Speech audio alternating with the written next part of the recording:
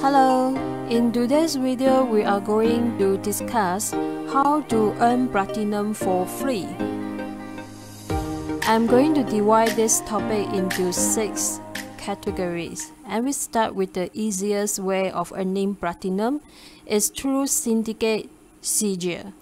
So what you need to do, you go to the left corner of your orbiter and then access your syndicate. And then under your syndicate, let's say if you are from Arbiter of Hexes, you click on this and then you buy the sigil.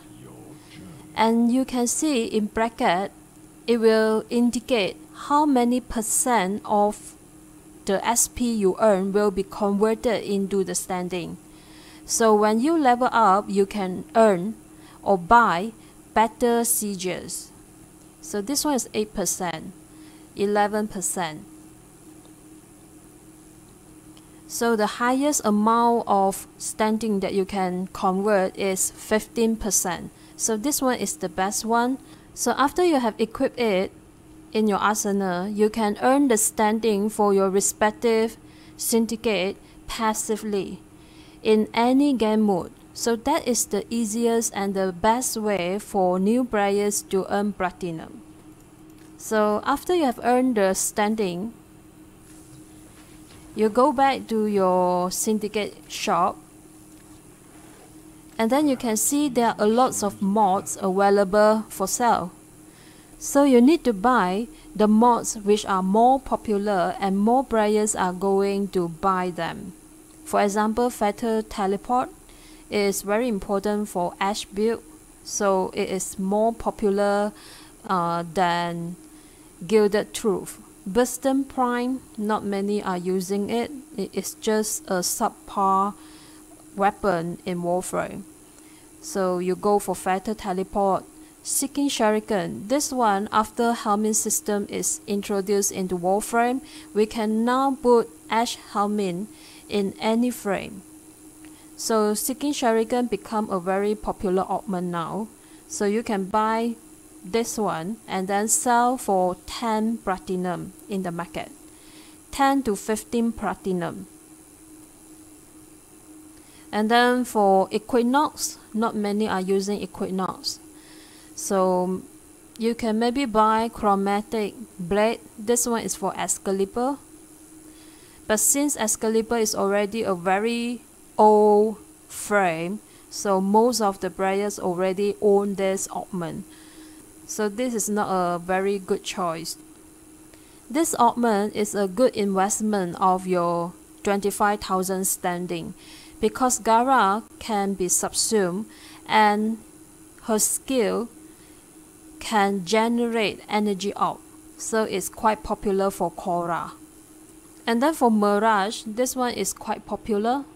So you can also pick this up.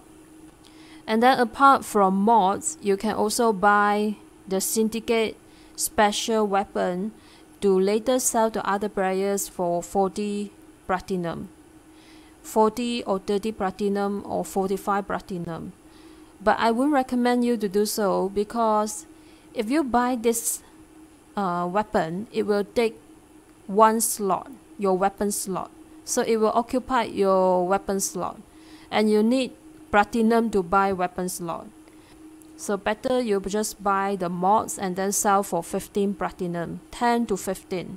If you are lucky, you can sell it for 20, but I don't think that is common. Yeah. So that's how I justify my decision whether this mod is better and more popular than the others. I will take into consideration how old is the frame, how popular is the frame, are there many people using this frame, are this mod useful. Some of the augments are really bad, no one is using it, so if you invest on them, it will take years for you to get that 15 platinum back. Yeah. And then when you are richer or more familiar with Warframe, then you can start farming relics. So what is relics? One of the way of buying relics is here. Okay, you buy the relic pack, you get assorted random relics. But don't do it if you are very poor. Yeah, this one is for old player. If you are very poor, don't buy relics from the store. You can farm them. So for example, Neo P3. So after you get this relic, you can farm and crack the relics. By cracking it, you have a chance of getting Autos Prime Handle, Lex Prime Handle, Pantera Prime Handle, Inaros Prime, Pangolin Prime, for example. And then if I crack Meso C6, I get Corin Prime, Nerza Prime, Forma Blueprint. So that's how you earn money. Let's say Pangolin Prime. If you check the price, Pangolin Prime is only 15 platinum in the market now. Average price is 20 platinum. So you say 20 platinum for all the trouble of cracking the relics is not worth it. Alright, I crack something else. How you do it? Yeah, okay, I should crack Inaros Prime, let's say. So you check the price at Warframe.market, Inaros Prime set. Inaros Prime set average price is 35 to 40 platinum. So 40 platinum is better. Okay, I found Inaros Prime. How do you know what relics you have? You go to here, Void Relics, and you type here, Inaros, and you will see all the relics that contain Inaros part. So in Foundry, you type Inaros. Okay, you can see you will need 3 parts and 1 blueprint to build an Inaros Prime. And then, if you only have 1 part, you can sell Inaros Prime chases only. Don't build it. After you build it, you cannot trade it to other players anymore. So if you want to sell it, don't build it first. It's very important. Some new players, they build it and think, I can sell it. No. If you want to sell them, you need to keep them as blueprint. And it's also recommended to sell prime sets. If you only sell, let's say, Inaros Prime chases, maybe it's only worth 10 platinum. But if you sell the whole set, it will be a lot more, like 50 platinum, for example. Yeah, so selling sets are more profitable. But if you don't have the full set, you can sell piece by piece. The best way of selling your gear is by putting it on Warframe.market so that you don't have to keep watching the thread chat. But if you have time and your hobby is reading thread chat, then you can advertise a bit. Want to sell Inaros Prime set 50 platinum. So you go to the relic station and see what relics you have and check their price. Nerza Prime, for example, Bazaar Prime. Which of them are more valuable? Then you crack the relics, farm those parts. And also, the most expensive prime set is the water prime. So water relics, meaning you cannot get this relic from farming in Warframe anymore. They are water already. So you have to wait for the world to reopen. So those relics are more valuable. I have sold some water relics for 50 platinum each. Just for 1 relic, you can sell it for 50 platinum. Next, we are going to discuss how to farm relics. So in order to crack relics for prime sets or prime parts to sell for platinum, first thing first, you need to have relics. Where to get them?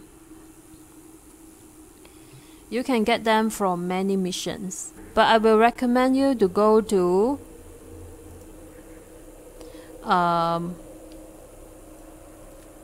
Steel Path. Why? Because not just farming relics, you also farm Steel Essence for Roaring Riven. So you set to Steel Path and then you farm Survival Mode, you get relics and also Steel Essence. But if you think this is too tough for you, you just go to the normal star chart, don't need Steel Path.